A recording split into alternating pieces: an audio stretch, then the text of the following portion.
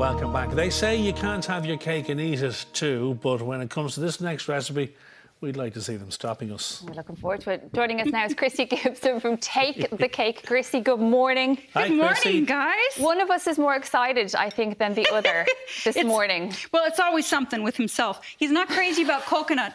I love the shade, right? I just love the shade. Listen, For the minute Krissy's but it's done come with in. love. But, you know, I kind of focus on desserts. This is your, well, it's take the cake. And, you know, it just so happens that there are a few sweet things Simon's not crazy about. Okay. He's not vocal about that, just though. a few, or 9.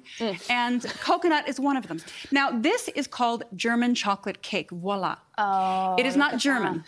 It's actually, it's not from Germany, it's from the States. And it was developed by an Englishman who lived in America in the 50s. Became super popular. This is such a normal cake in the States, just like coffee walnut cake is really normal here. Okay. And if you know, in the grocery store, you can find a canister of chocolate frosting. You can find a canister of vanilla frosting. In the States, one of your choices is German chocolate. And his name was German. His surname was German. Wow, His name was Samuel German. So, oh, I got it. Sorry. When you said his name was German, I thought he had a German surname, as in, No. like... His name was actually Samuel German. The dessert itself I got it. The dessert itself has nothing to do with Germany. Okay, right. We start with 225 grams of salted butter, and we're going to put it in a heavy-bottomed pot on the stove. And we're making our topping first. We're going to set it aside to chill. Okay. You can even chill this overnight if you want. Oh, wow. We're adding we're adding 470 mils of evaporated milk, okay? That's going to be a bit more than a can. This like is canned milk. Condensed milk or evaporated? Yeah, it's treated with the heat process. So what you get is sort of like a caramelized color. Can you see that color? Yeah. It's a richer milk than full-fat milk, and it's also less fat than cream. Okay. So we're going to combine and bring to a boil these ingredients, and we've got to stir it the whole time because otherwise it will burn on the bottom of your pan. So you've got to babysit it a little bit. All right, 400 grams of sugar. You can use caster sugar or granulated sugar. Okay. This is 15 grams of corn flour. Oh, is that to kind of thicken it up, Krissy? Yes. Yeah. Okay. We want this to thicken up, and as it chills, as it cools, it will thicken for us. Okay. And then the last thing we're adding is egg yolks. Oh. 6 of them. Wowzers, there's a bit of richness there. Lovely. Yes, 6 egg yolks. Now, we're going to babysit this. We're TV time, so we're going to cheat. You're going to babysit that for about 15 minutes. So get comfortable and keep stirring it, scraping the bottom. You don't want it to burn. If it does, don't throw it away. Just strain it. Okay. Okay. I like to take the bits out. Yeah, but bring it to a boil, a slow boil, not a rolling boil. Okay. And then afterwards, it will cool a little bit. We're going to add 300 grams of coconut. So I've got a bit of desiccated coconut here, which is this is what we're really used to seeing. Don't even look at him. I'm just going to focus on you right now. Yeah, do. You and I, we're in this together. Thank you. Okay. Thank you. Come on. She's here for me. Talk coconut to me. Okay, and then do you know what I like to use? Oh, look at this that. You'll find this in the American section of your local Super Value. This is, look at the fake smile on his face. This is what he does, Krissy. This He's is an sweetened. actor. This is sweetened flaked coconut. Wow. Gorgeous. See, I love the flavour of it. It's just the texture. Simon, I actually think you might like this. The texture is just... If you taste a little bit of that. You know that you're great for... Oh, I'll have a bit. Don't you worry. I'm going to And we haven't even gotten to the cake yet, so I'm going to keep moving. Now, this is sweetened flaked coconut. It is beautiful. Looks like a sticky rice. I tell you what. It's beautiful. Okay. And if you're not crazy about coconut, it might be because you haven't had this. Oh, there we go. Game changer. Now, we're going to add our 300 grams of coconut, and we're going to add 200 grams of chopped pecans. That's the way you say it, Krissy. The coconut... Pecans? Pecans. No, you're right. Pecans. 200 grams of chopped pecans, 300 grams of coconut. Use as much of the sweetened flaked coconut as you can find. Holy moly. And this is just 10 mils of pure vanilla extract. Wow. Now, we're going to stir this up and combine all the ingredients so they're well combined.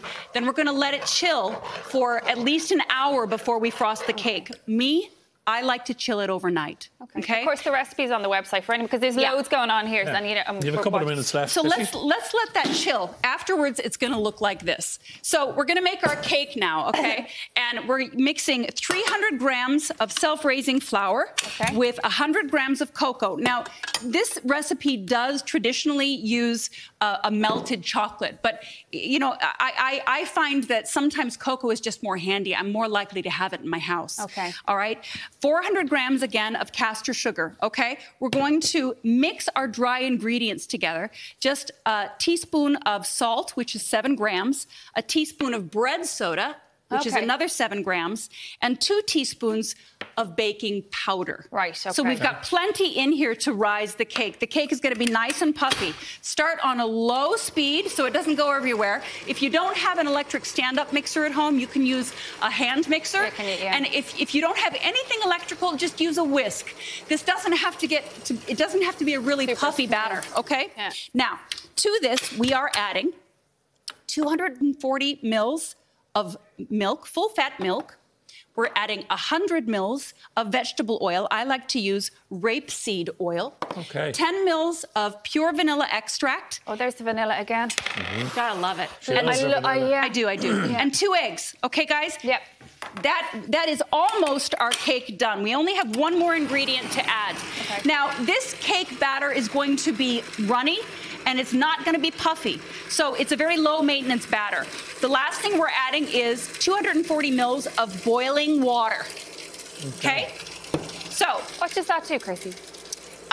Well, it's going to thin out our batter for sure. Yeah. But it's for also, the boiling you're going to part, find that this cake is light. And it's because, you know, the less kind of moisture you have in your cake, the more dense it's going to be and the more bready. This is not a bready cake. It's very light and fluffy. Now, I realize we are short on time. Yeah, about a minute or so left. We're gonna cheat, and then you guys can taste what you've got going on. Now, by the way, there's a lot of flavors going on in this, so you might need a minute anyway to kind of roll it around your mouth a little bit to get all that's going on. Okay, no, you didn't get any of the frosting there. I did, look. No, it's not enough. Go this bit. Don't let him get away with it. Come on, let's go in here. Come on. Now, do you see when it comes out of the oven, it's gonna be a little bit puffy like that. Do you see? Let it roll around your mouth. You're going to put it in 3 baking pans, greased, and I like to put paper on the bottom of my baking pans like this. Simon, be honest now. What do you think of that? It's gorgeous.